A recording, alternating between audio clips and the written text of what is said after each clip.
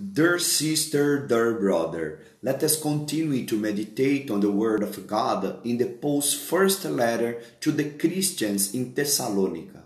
The apostle said that they themselves, having been taught by God to love one another, they should progress even more and to aspire to live a tranquil life, to mind their own affairs and to work with their own hands. We are to progress on the subject of fraternal charity, as the sacred writers instructed us.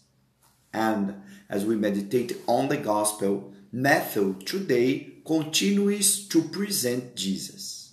He told his disciples the parable of the talents. A man entrusted his talents to his servants, to eat according to his ability. Good and faithful servants traded with them and made another talent. But one of servants was wicked, lazy, and useless.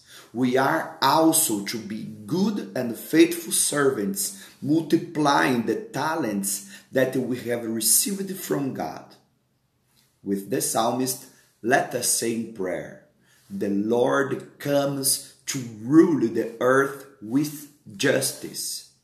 Let us be silent so that the Word of God teaches us to progress on the subject of fraternal charity. May Holy Mary help us to multiply the talents that we have received from God.